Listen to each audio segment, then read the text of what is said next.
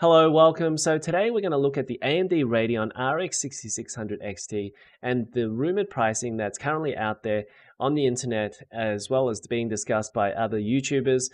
And I think the pricing is actually a little bit high. So what I've done in this video is to look at some other alternatives, look at 3 other graphics cards that you can consider as well.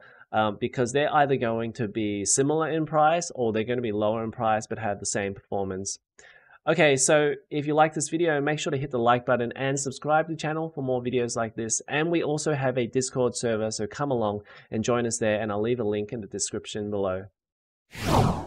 Okay, let's jump straight into this article, and this article is from Videocardz. The headline is AMD Radeon RX 6600 XT to launch in August, and you can see in the slide at the bottom, the performance of this card is roughly about a 5700 XT and 1080 Ti, plus or minus 5%. Now, I've already done a video on the specs of the RX 6600 XT, and the performance is likely going to get, so make sure to go and check that video out.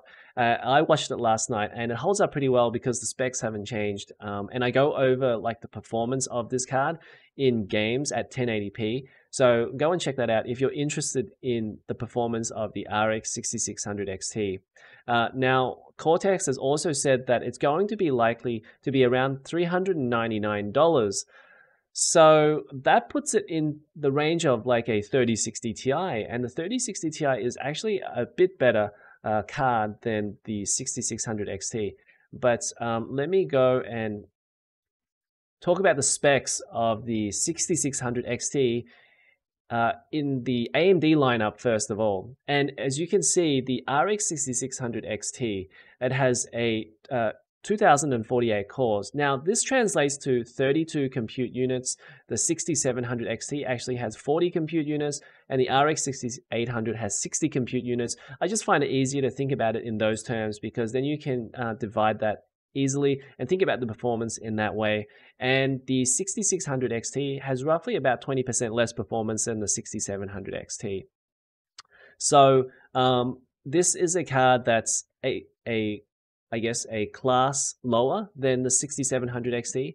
And you can see that clearly in the memory bus as well. So in the memory bus, the RX 6800 is 256-bit, the 6700 XT is 192-bit, and the 6600 XT is 128-bit, and that translates into the memory bandwidth that you can see there on the screen as well. So this has half the bandwidth of the RX 6800, and I think these cards are pretty much basically, the RX 6800 is a 4K card, and the 6700 XT is a 1440p card. The 6600 XT is a 1080p card, and I think if you're thinking about other resolutions, then you should probably get one of those other cards. This is mainly a 1080p card. Okay, I want to talk about 3 other cards that you can get as an alternative to the RX 6600 XT. And the 3 cards here are the RTX 3060 Ti, the RTX 3060, and the AMD RX 5700 XT. Now, there are 2 NVIDIA cards and 1 AMD card, and that's because these are the cards that are currently available new if you go to retailers. That's why I picked them. It's not because I want you to go get an NVIDIA card over an AMD card.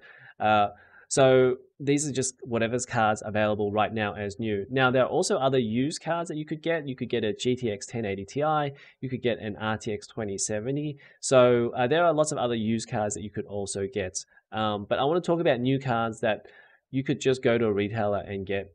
Now, the first card I want to talk about is the RTX 3060 Ti, and this is really in the class of an RX 6700 XT. Now, that card is $479, so really these 2 cards are in a different class level, but the reason why it was priced at $399 is because it launched back in December 1st, 2020, so it didn't really take advantage of the cryptocurrency boom and the market prices at that time. So this was priced more in line with the RTX 3070 at the time. And this was effectively RTX 3070 defective dies that didn't quite make it as a 3070, so they decided to sell as a 3060 Ti. So it has about 10% less performance than the 3070.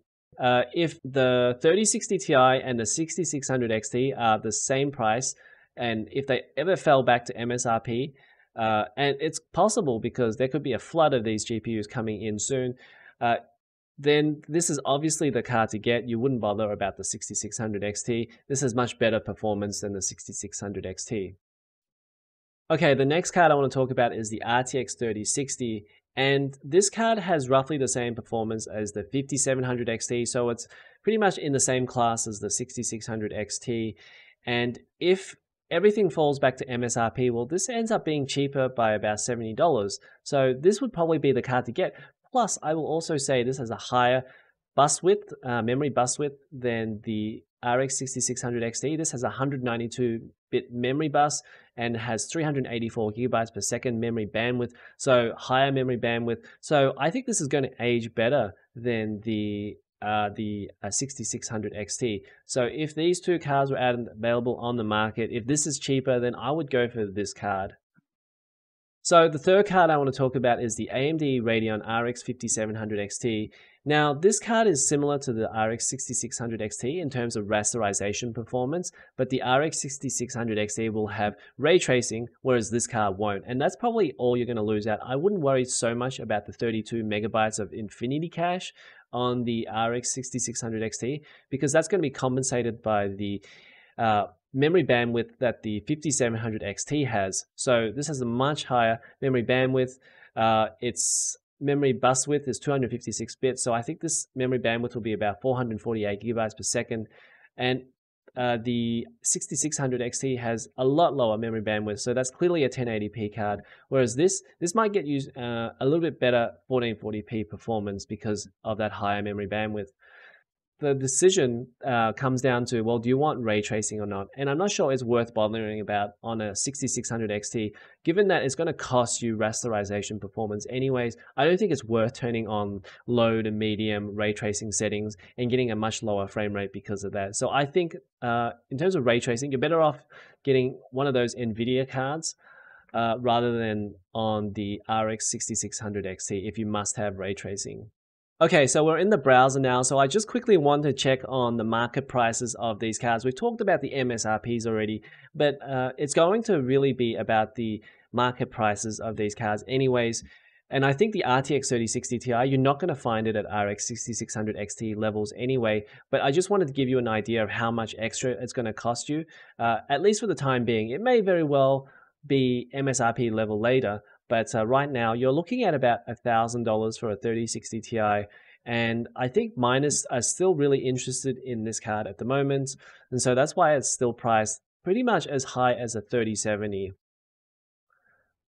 If we look at the RTX 3060, you're looking at around $700 for an RTX 3060, and this is pretty much the price you're going to pay for the RX 6600 XT, in my opinion. Now, in terms of the RX 5700 XT, there really isn't enough prices on StockX to decide whether that is actually the price. It says here it's $865, but I think we're better off looking at eBay prices for the RX 5700 XT. So we're going to take a quick look at these eBay prices. And as you can see, these are the sold listings for the RTX 3060 Ti, and it's looking like it's about $900 to $1,000 for an RTX 3060 Ti at the moment. The RTX 3060 is looking like, again, at about $700. So the StockX prices are pretty much in line with the eBay prices at the moment. Now, the RX 5700 XT, this card, the prices are a bit all over the place. So you'll see some prices at $500 and then some prices at $1,000. This card is still being priced because of its mining performance. I think this card has 60 mega hash a second, so it's being priced like an RTX 3070. But you could probably look around and see if you can find a deal. There are some like cards that are around $500. Like for example, this card here. Though it seems like a lot of the cards are being priced at around $800. But I think if you were to buy it new, it'd probably be around that 3060 Ti range at the moment.